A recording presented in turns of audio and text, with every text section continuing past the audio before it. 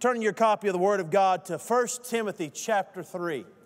We are moving forward in this series of messages and exposition of Paul's first letter to the young pastor, Timothy. We are calling this series House Rules. And we've been looking at several rules that God has given us here in His Word for how we ought to conduct ourselves, not only as followers of Christ, but how we ought to conduct ourselves together as the body of Christ, the family of God. Rule number 5 today I'm going to cover for us this morning is select godly leaders. Select godly leaders. When you think of the word leader, what comes to mind for you? Well, obvious, probably somebody who is guiding and directing perhaps a group of people or maybe an organization. We see leaders in all facets of life. You know, there's leaders in government. There are leaders in homes. There are leaders on jobs and at businesses and at civic organizations. There are leaders everywhere. I heard another pastor say one time, and when he said it, I thought he overstated it, but the older that I've got, I've come to learn that what he said really was true. He said to me one time, he said, you know, everything rises and falls on leadership. Take a look around in your life, in your home, at your job, in the community, in your neighborhood, where there is good leadership. Many times great things can happen, but where there is bad leadership, many times it's hard and it's challenging and it's frustrating. As it pertains to the house of God and to the people of God, God has appointed leaders. He has called folks for service and He has set them aside to work and to labor for His glory.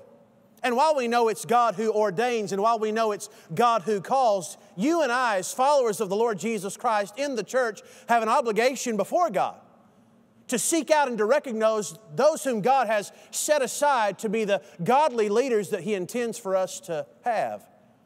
And today what I want to do from the Word of God is show you, in particular here in 1 Timothy, how Paul says there are pastors, there are deacons, and how all of us are serving the risen Lord Jesus Christ. So let me read for us here the Word of God. 1 Timothy chapter 3, beginning at verse 1. If you're glad to be here, say amen. This is a faithful saying. If a man desires the position of a bishop, he desires a good work.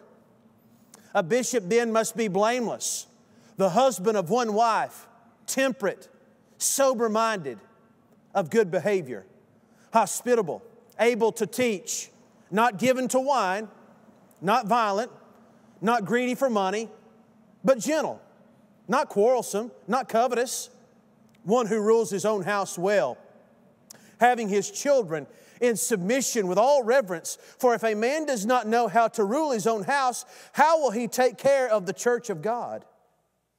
Not a novice, lest being puffed up with pride, he fall into the same condemnation as the devil. Moreover, he must have a good testimony among those who are outside, lest he fall into reproach and the snare of the devil. Likewise, deacons must be reverent, not double-tongued, not given to much wine, not greedy for money, holding the mystery of the faith with a pure conscience. But let these also first be tested, then let them serve as deacons, being found blameless. And likewise, their wives must be reverent, not slanderers, temperate, faithful in all things. And let deacons be the husbands of one wife, ruling their children and their houses well. For those who have served well as deacons obtain for themselves a good standing and great boldness in the faith which is in Christ Jesus. Now, Timothy, these things I write to you, though I hope to come to you shortly. But if I am delayed, I write so that you may know how you ought to conduct yourself in the house of God, which is the church of the living God, the pillar and the ground of the truth. And without controversy, great is the mystery of godliness, that God was manifested in the flesh, justified in the Spirit, seen by angels, preached among the Gentiles, believed on in the world, and received up in glory. What a powerful portion of the Word of God. Several things I want to say to you about it today. Number one, let's start with the pastors. Let me talk to you now about the qualifications of a pastor. Verse 1 says there, this is a faithful saying that if a man desires the position of a bishop, he desires a good work. In the New Testament, terms that are used for pastor, they might be bishop, might be called elder, might be called pastor, might be called shepherd. There are a number of titles, but they're all talking about the same office. When you and I do an examination of the Greek language in the New Testament, what we find is that there are primarily 3 words that are used for the office of pastor. The first of them is presbyteros, from which the Presbyterians borrow that term for the name of their denomination, Presbyterians. Presbyteros, typically in our English translations, that is translated as elder. Elder. It speaks of the integrity, of the wisdom of the man who is to be holding the office of pastor, how he should be setting an example, as it were, to the flock. He's the elder. A second word in the Greek language, episkopos, literally, when it's translated from the Greek, means overseer. That this person, this example, this elder, is to be the overseer of the church's ministry and of the church's mission, seeing it fulfilled for the glory of God. Another term used for pastor in the Greek New Testament is poimen. This might be our favorite of all because poimen means shepherd. So that is to say then that God has called the pastor to lead the flock towards holiness, to protect them from predators who would come in from the outside and deceive the flock, and to feed them a steady diet of the Word of God. And in fact, if you wonder, why do we use the word pastor? We get our English word pastor from a Latin word, pastor, which means literally pasture. All that to say that a pastor is a man of the flock. He is a leader of God's sheep, God's people. So the pastor is to be an example. He is to be an overseer, and he's also to be a shepherd. Now, who is qualified to serve in the capacity as pastor? If we're being totally honest about it, we would have to say today that no one really in and of themselves is qualified.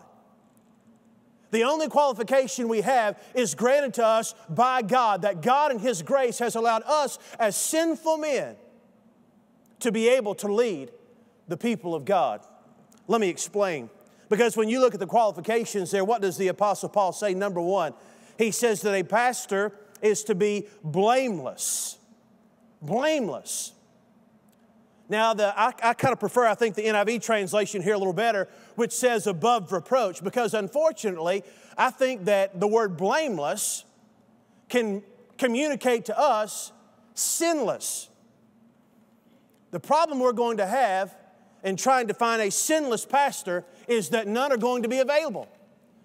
The fact is, every pastor is a sinner saved only by the grace of the Lord Jesus Christ. And the fact of the matter is, there was only one sinless shepherd, and that was Jesus Christ Himself.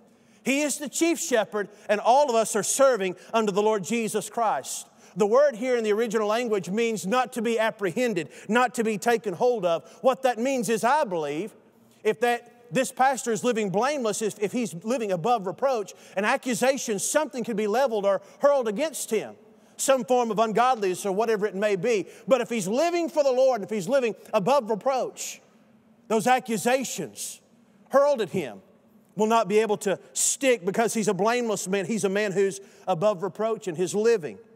Also, the Scripture says here that he is to be the husband of one wife.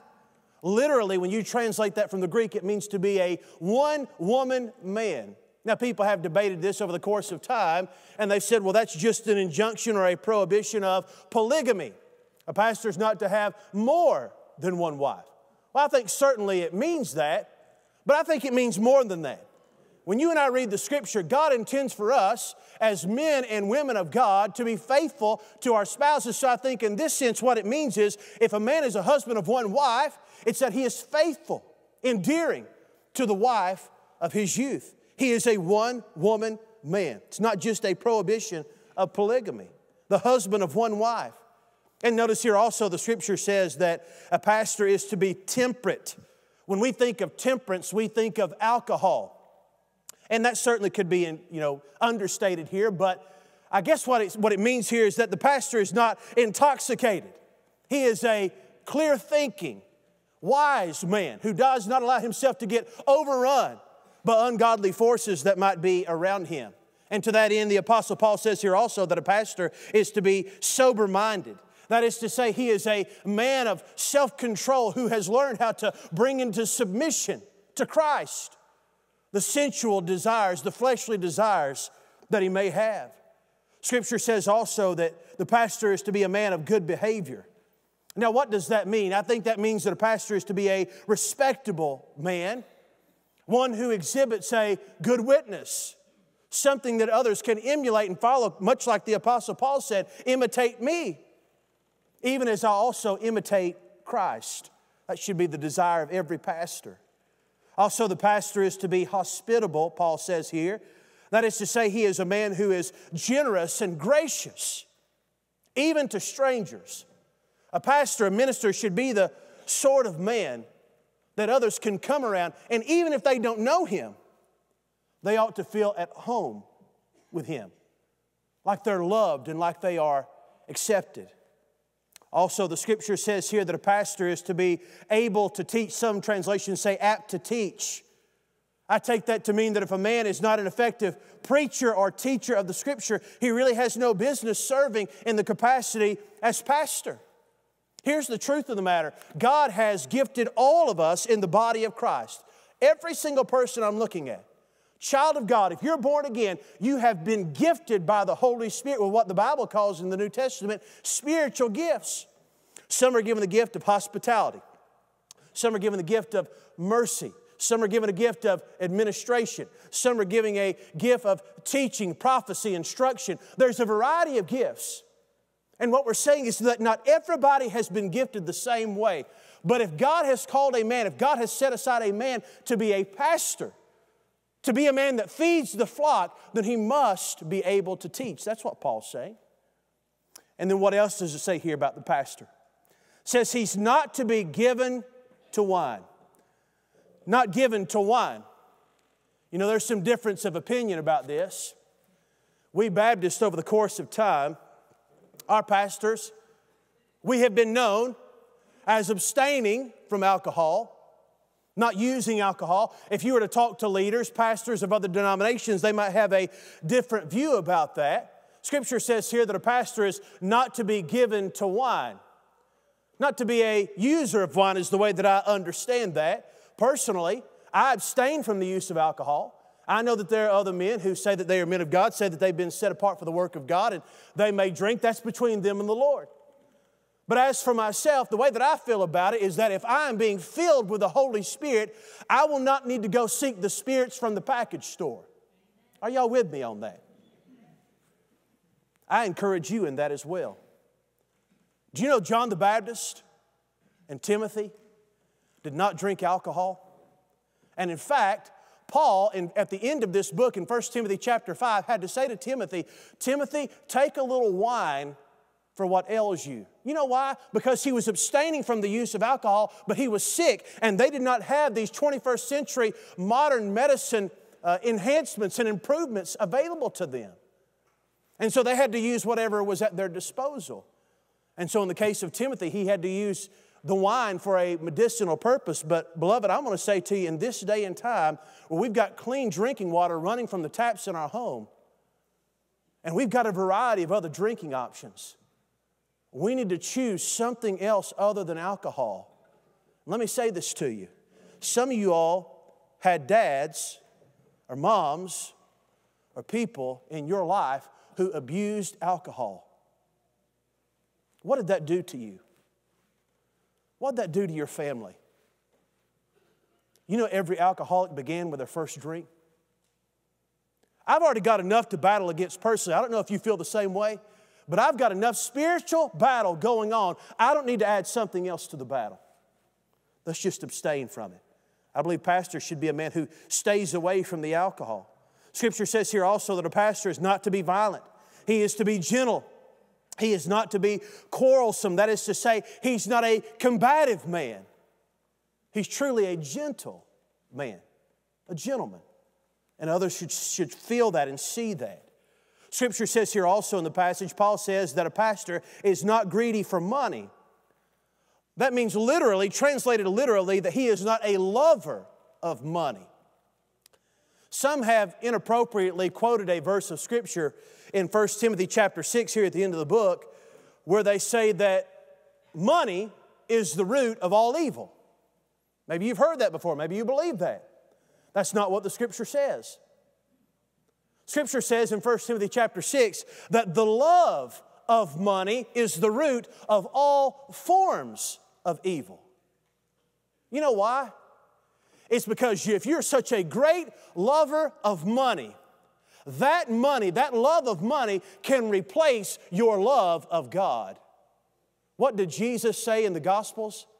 He said a man must choose whom his master is going to be. You cannot have two masters. Either you will love the one, hate the other, vice versa. A man cannot serve both God and Jesus said mammon. In our vernacular, we would say money. If you have money, that's fine. You've got money in your bank account, that's fine. You've got a nice home, you've got nice cars. There's nothing sinful about any of that. But listen to me.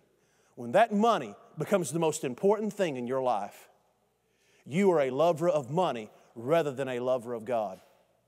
Be careful about that. The Bible says the love of money is the root of all forms of evil. Make sure that your money is in the appropriate perspective and priority in your life.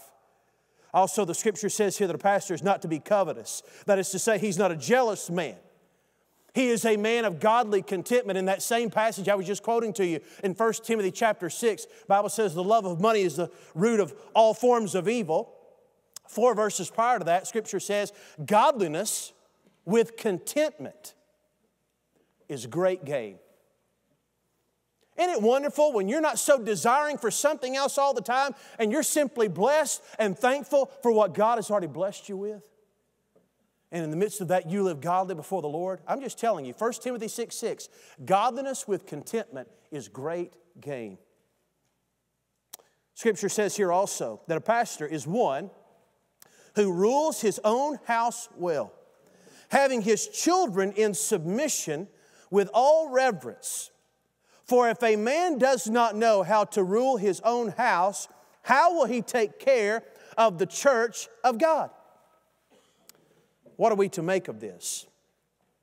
What I make of it is that a pastor is a man who manages the affairs of his own home, leading his wife, leading his children in paths of righteousness so that they would move forward and bear fruit themselves for the glory of the Lord Jesus Christ.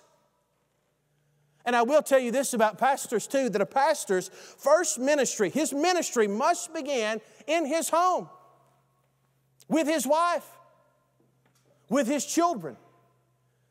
Do you know I have witnessed men who have sacrificed their own families on the altar of ministry?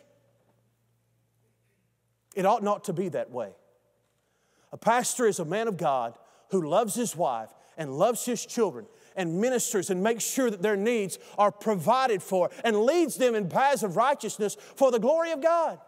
I would go so far as to say that if a man is not a faithful husband, if he's not a faithful, godly father, he's not qualified biblically to serve the body of Christ.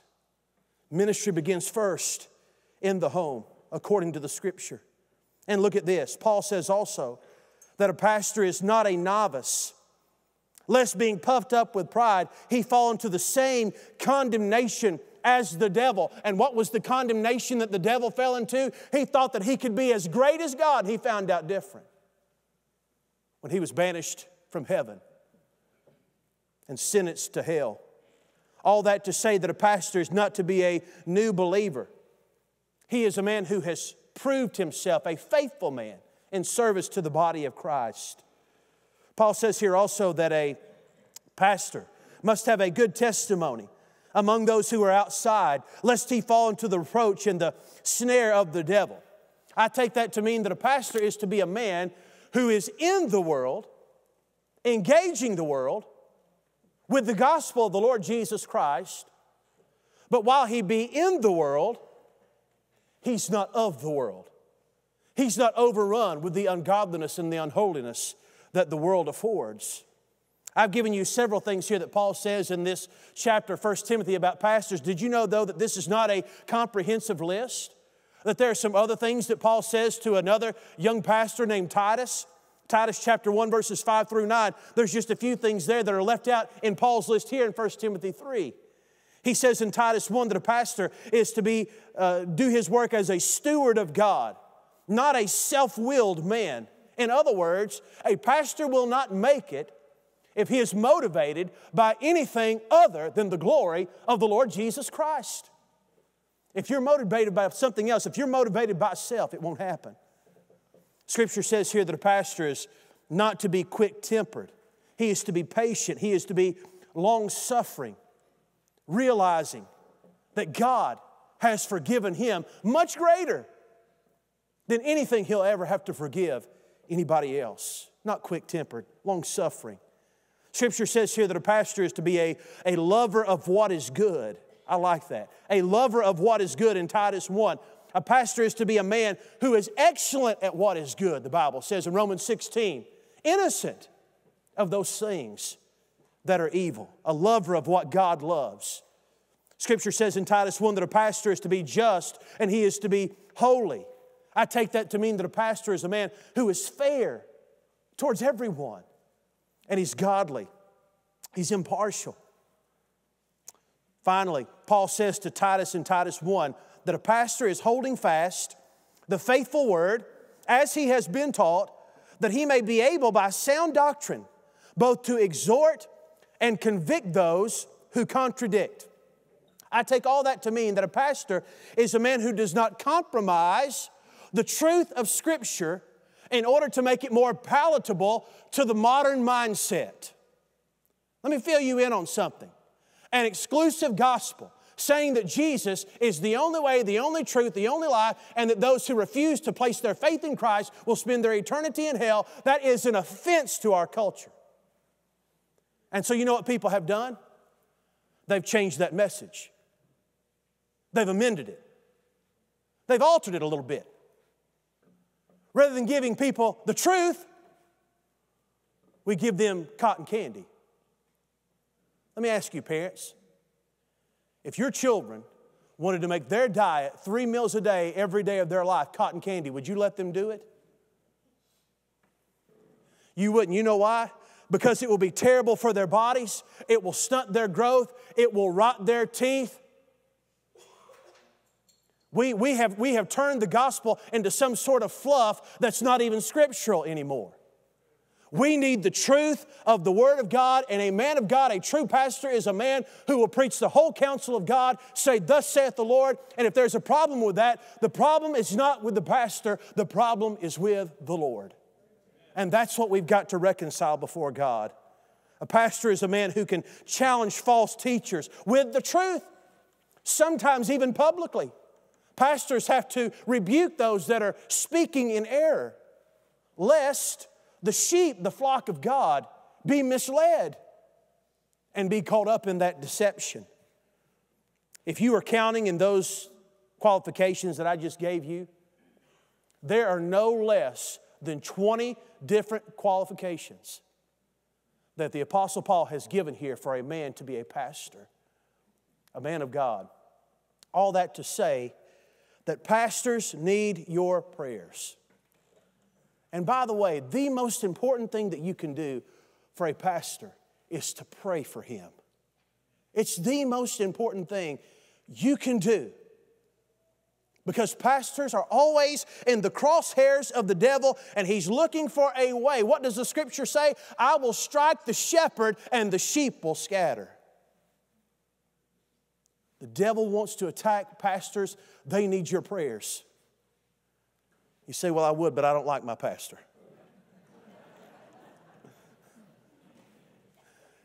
I heard a man say one time, if you don't have the pastor you want, pray for the pastor you have. And maybe God will do something inside of him. Number 2. That's the qualifications of a pastor. Let me talk to you now about the qualifications of a deacon. Let's give these pastors a break for just a second. Let's talk about those deacons for a while. Isn't it interesting, by the way? I went to Southeastern Seminary. Southern Baptist bought in 1950 or 1951, you bought the old Wake Forest University campus, and now it is a Bible-believing, pastor-equipping seminary in Wake Forest, North Carolina. So you've heard of Wake Forest University. Well, this is kind of confusing, but Wake Forest University is not in Wake Forest. Now it's in Winston-Salem. That's confusing. I don't know why they didn't change the name when they moved it, but they didn't. Here's what's interesting, though. A Baptist school, Wake Forest University, guess what they chose as their mascot? Demon deacons. I'm just going to leave that right there. Oh my. Verses 8 through 13 is where we find out about it here. Look what Paul says here. Those who have served well as deacons obtain for themselves a good standing and great boldness in the faith which is in Christ Jesus. So what in the world is a deacon? Is a deacon just a man who's won a popularity contest? And now we've given him some sort of honorary title, or is it somebody that we outfit to be a board of directors for the body of Christ? Is that what a deacon is? You know, the word deacon, what we translate as deacon in our copies of the Word of God, is the Greek diakonos. Diakonos is two Greek words that are pushed together. And what those words mean literally is through the dust. A diakonos in the ancient world was a servant.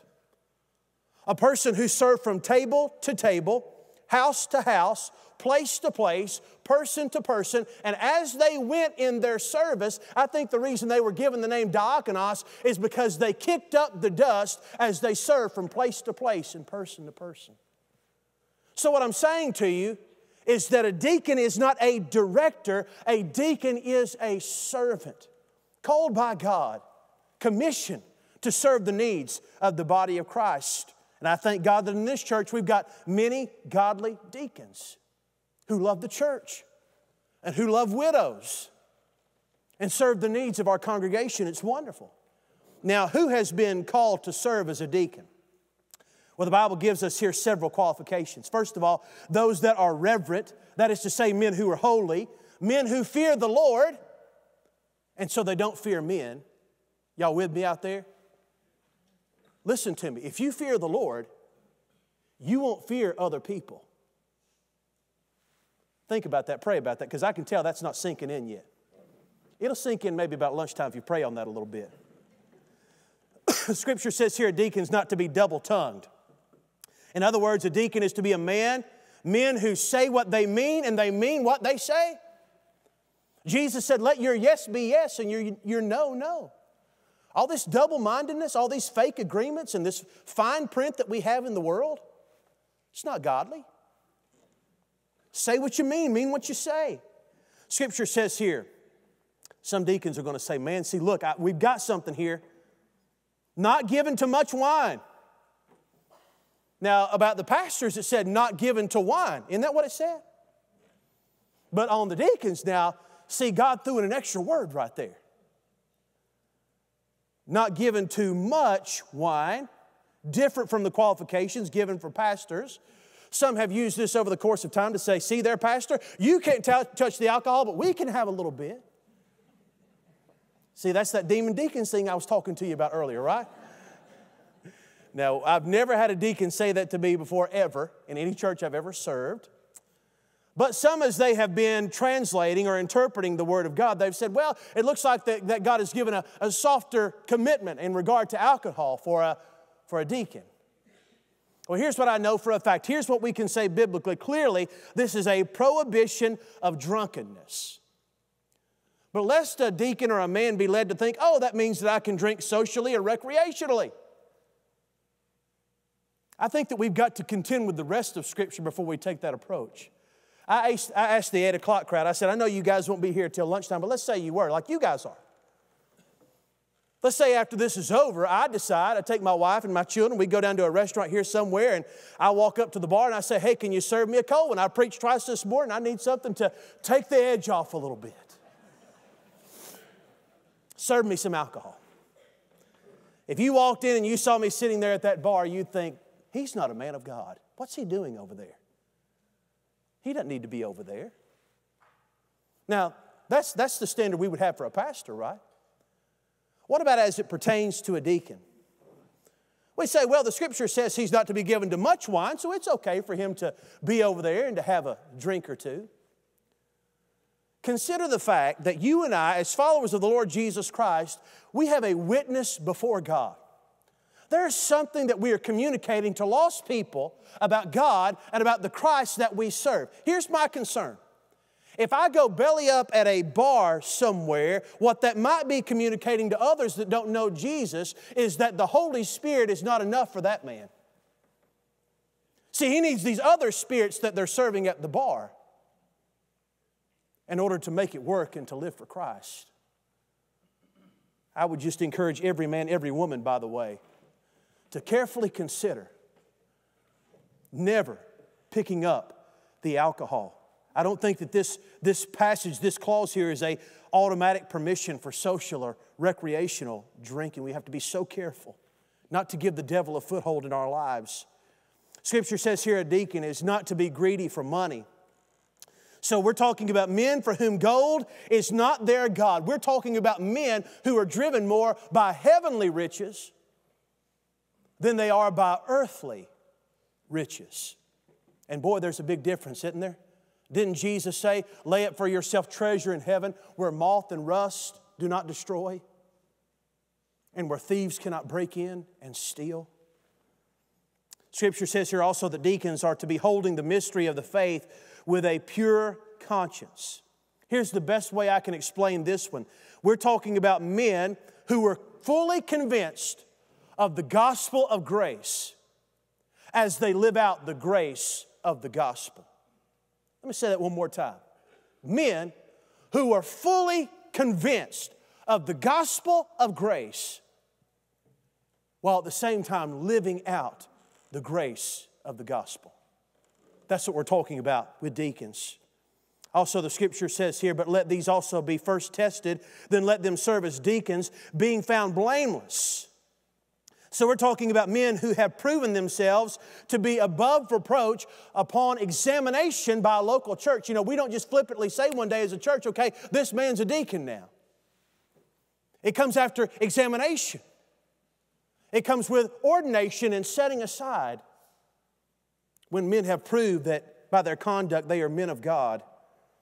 Scripture also says here that deacons likewise, their wives must be reverent, not slanderers, temperate, faithful in all things. So even the wife of a deacon, given some qualification here, and the Scripture says that she must be reverent. That is to say, she must be a holy woman of God. And that she's not to be a slanderer. That's to say, she's not to be a gossip. She's not to be a talebearer. She's not to be a carrier along of strife and division. She's to be temperate. That is to say, she is to be self-controlled in the way she conducts herself. And Paul says here that this lady, this wife of a deacon, is to be faithful in all things. I would take that to mean, first of all, to God, to her husband, to her children, to her church, to the kingdom of God. And deacons, let me say to you that the Scripture says that deacons are to be the husbands of one wife, ruling their children and their own houses well. The same standard for the home being given to deacons just as it was to pastors. Let me say to you also today that in addition to these, we find just a few others in Acts chapter 6. Listen to this. The Bible says there, the first deacons that were called out for service, first of all, that they were men of good reputation. Men who are known to be holy men of God, and their reputation for holiness and godliness goes before them. And as I've already alluded to in talking about alcohol, we're talking about men that are full of the Holy Spirit. Listen to me. Faithful deacons, men that are qualified to serve in that capacity, are men who are not only sealed by the Holy Spirit. And what do I mean by that? The Bible says that when you came to faith in Christ, sir or ma'am, you were sealed by God Himself until the day of redemption. What does that mean? God put His mark on you.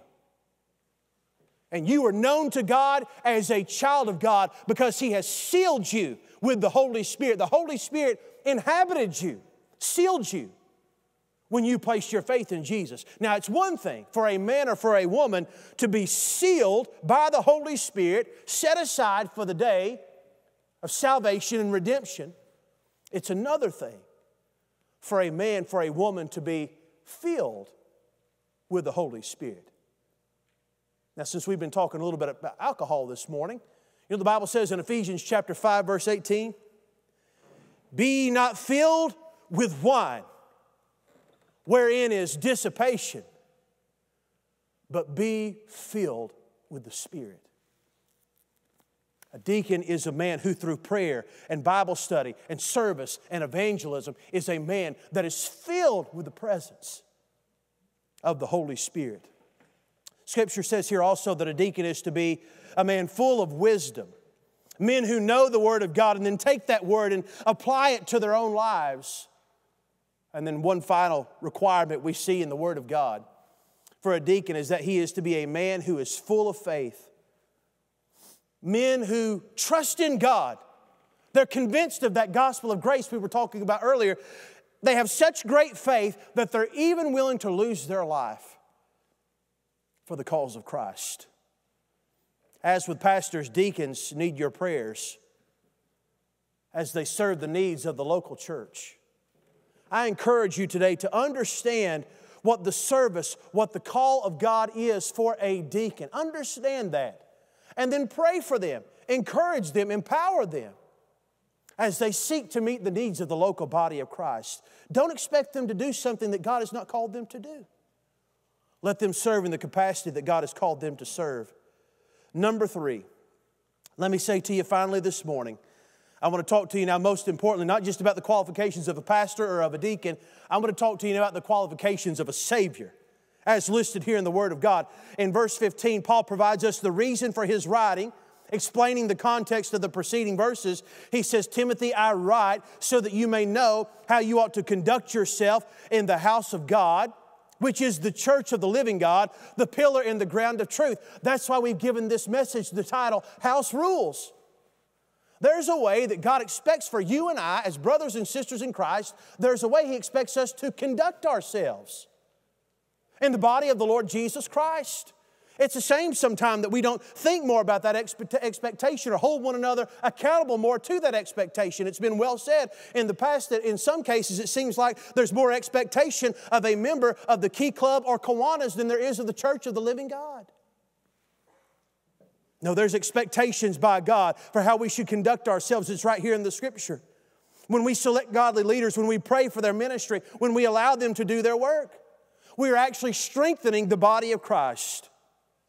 And everything we do, doesn't matter if we're a pastor, doesn't matter if it's a deacon, doesn't matter if it's a lay person, doesn't matter if it's a teacher or a committee member. Everything that we do inside the house of God is done as a result of the mystery of godliness. I preached on this passage not long ago, so I'm not going to elaborate too far, but I do want to remind you today of the glorious gospel of our Savior Christ, and it's listed right here in 1 Timothy 3:16. You know John 3:16, right? "For God so loved the world that He gave His only begotten Son, that whoever believes in Him should not perish, but have everlasting life." That is a wonderful, concise containment of the gospel, what it takes for a person to be saved. But if you want a more detailed account of what the gospel is, it's here in the other 3:16. In 1 Timothy 3:16, and look what Paul says about it here. He says that our Savior Christ, first of all, was manifested in the flesh, in that what we just celebrated at Christmas. That the Word became flesh and dwelt among us. Jesus Christ, though He was completely and fully God, at the incarnation being born to the Virgin Mary, He became completely and fully man. And I've got news for you. Colossians 2 says that all the fullness of the Godhead dwelt bodily in Jesus Christ, the perfect Son of God. God was manifested in the flesh. And then also the Scripture says here that Christ was justified in the Spirit. Now what does that mean? Some 2,000 years ago, a little over 2,000 years ago, Christ was born. Christ grew up just like a normal Jewish boy, learned the trade of a carpenter in the home of Mary and of Joseph. Grew in wisdom and stature before God and men, the Bible says in Luke chapter 2. But then finally came to a time when He was about 30 years old, we believe, that Jesus went out to the Jordan River. And there was a man named John the Baptist. And he was clothed with camel's hair. He wore a leather belt around his waist, and his diet was locust and wild honey, and everybody probably thought he was a crazy man. He was a prophet of God. He was the forerunner of Christ. And Jesus came to John the Baptist at the Jordan River and said, John, I need to be baptized by you. And John said, Lord, I need to be baptized by you. I'm not even worthy to reach down and unloose your sandal strap. And you're coming to me? And Jesus said, let it be so. Now, for thus it is fitting to fulfill all righteousness. And so the Scripture says that John the Baptist permitted it, and John the Baptist baptized Jesus, plunged him down into the Jordan River, and as he came out, here's what the Word of God says, that the Spirit, the Holy Spirit, descended from the heavens downward and came and rested and alighted upon our Lord Jesus Christ like a dove. And when that happened, a voice rang out from the heavens. It was the voice of the Heavenly Father. And the Father said, this is my beloved Son, in whom I am well pleased. And consider in that moment that the Father, the Son, and the Spirit were present at the baptism of Christ. And that was the Holy Spirit saying to every person that would ever live, Jesus is the Christ. He is the one who you've been waiting for. He's the one who's come to pay your sin debt. He was justified in the Spirit. And the Scripture says also that He was seen by angels. How is that? Well, if you read Colossians chapter 1, the Bible says everything that has been made was made by Christ. Everything came through Christ. Even the angels. The creation of God. Seen by angels throughout all of eternity past. But even during His ministry, Christ was witnessed by angels, because remember from the cross, Jesus, He said, I could call down legions of angels to come and deliver me. These were angels who knew the power and the ministry of the Lord Jesus Christ. Scripture also says here that Jesus was preached among the Gentiles. And aren't you glad about that? Because as I look about the room today, I suspect there's probably not many Jewish people here. Now, maybe you are. Maybe you're of Jewish lineage, and if so, we say praise the Lord. But probably for the majority of us, we are Gentiles. Aren't you glad that Christ was preached among the Gentiles by His followers? By Paul, by Peter, by Andrew, by James, by Luke, by all of them, going all over the ancient world and letting people know Jesus Christ is the Lord of glory. Jesus said in Matthew 24, this gospel of the kingdom will be preached in all of the world, and then the Christ shall come. I think we're getting closer and closer to it every day. He was preached on in the world, and the Scripture says here, preached among the Gentiles, believed on in the world, the Scripture says here, believed on.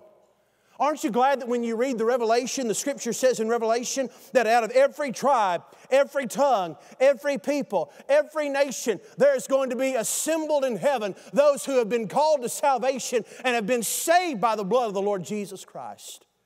All this racism stuff we worry with down here, all these problems that we have down here, all of that's going to be eradicated when we are worshiping at the feet of Jesus. Because they will be called from all places. And no matter their color, no matter their language, no matter their creed, every one of them made in the image of God, worshiping at the feet of Jesus. Thank God Jesus has been believed on in the world. Here we are in the United States of America. Our forefathers didn't get here till the early 1600s. And yet the gospel has reached us. Every continent, every place, the Lord Jesus has been believed. And the Scripture says here that He was received up into glory. After His glorious death, burial, and resurrection, Jesus rose from the dead early on the first day of the week, that Sunday, all those many years ago. And did you know that after His resurrection, Jesus presented Himself alive to hundreds of people following His resurrection? After 40 days, Scripture says, He took His disciples up to the Mount of Olives. He was commanding them. He said, men, you shall be witnesses to me in Jerusalem, in Judea, in Samaria, and to the uttermost parts of the world. You're going to bear witness unto me. And the Scripture says, while He was still talking, wouldn't you like to have been there? Jesus ascended upwards into the heavens.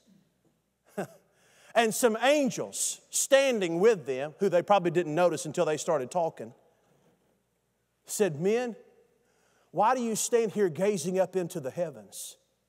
This same Jesus who has been taken from you shall come back in like manner." But what I'm saying to you is that Jesus, when He ascended up into the heavens, took His place and sat down at the right hand of God.